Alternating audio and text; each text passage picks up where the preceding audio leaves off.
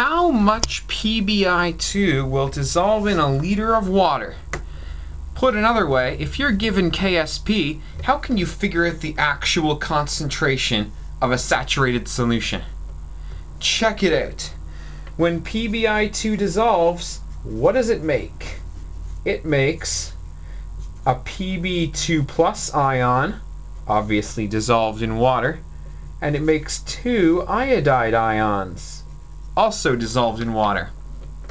So, given this equilibrium, we can come up with our equilibrium expression. Products over reactants. Products. Notice this is squared because there's a 2 in front here. Over reactants. But we don't include this because it's a solid, and you don't include solids and liquids in your equilibrium expressions, only gases and aqueous compounds. So, this is the equilibrium for the dissolving of PbI2. And this is what we've been given, 8.5 times 10 to the minus 9. What we've got to solve for, though, are the actual concentrations. How are we going to do that? I propose using an ice table, because it's an equilibrium after all.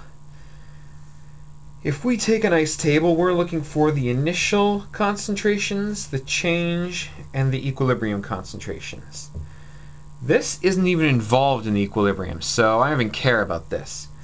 But if we're talking about our Pb2 plus and our I minus, they both start at 0. When we dissolve one of these, we get a Pb, and we get 2 I's. Notice the concentration of I will always be double the concentration of lead. See? This increases by X, this increases by twice that amount.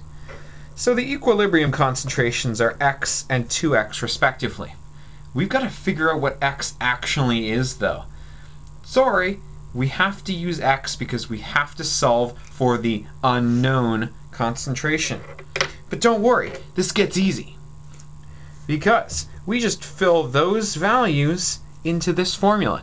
What's the concentration of Pb? X. What's the concentration of I minus? 2X.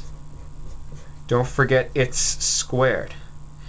And that turns out to be 8.5 times 10 to the minus 9. Sorry, I ran out of space there. When you multiply these together, when you square this, you get 4x squared. Then you multiply it by another x, you get 4x cubed. 8.5 times 10 to the minus 9. Now you just solve for x.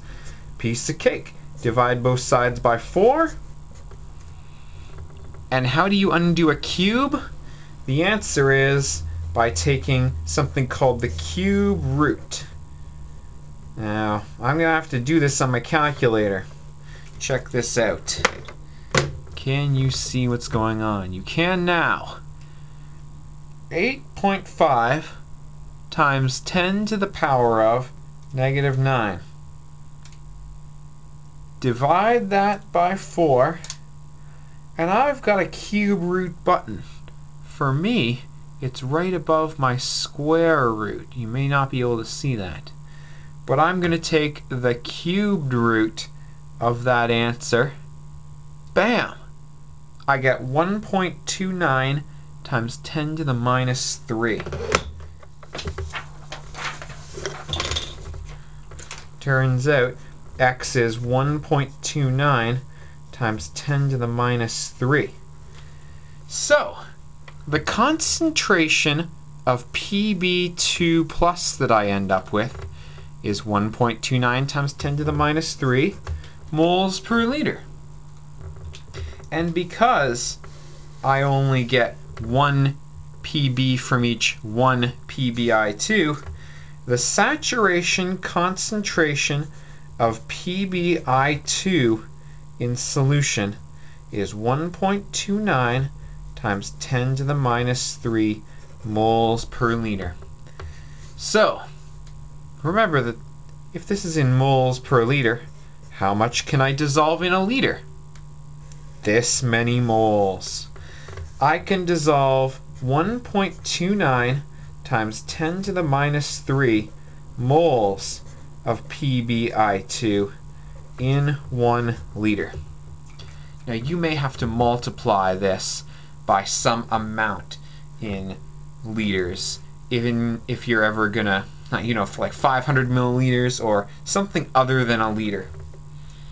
Just as an example, if I was asked for how much PbI2 will dissolve in half a liter, divide this by 2. If I was asked for 100 milliliters, divide this by 10. Stuff like that. Now I understand you may not be asked for moles either.